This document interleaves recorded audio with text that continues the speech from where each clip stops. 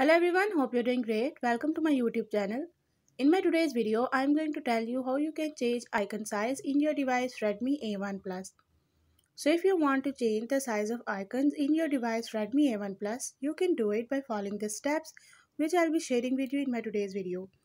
But before that, don't forget to hit the red subscribe button and the bell icon so you are the first one to know when I upload anything new. Now watch this complete video and you will learn how you can change icon size in your device.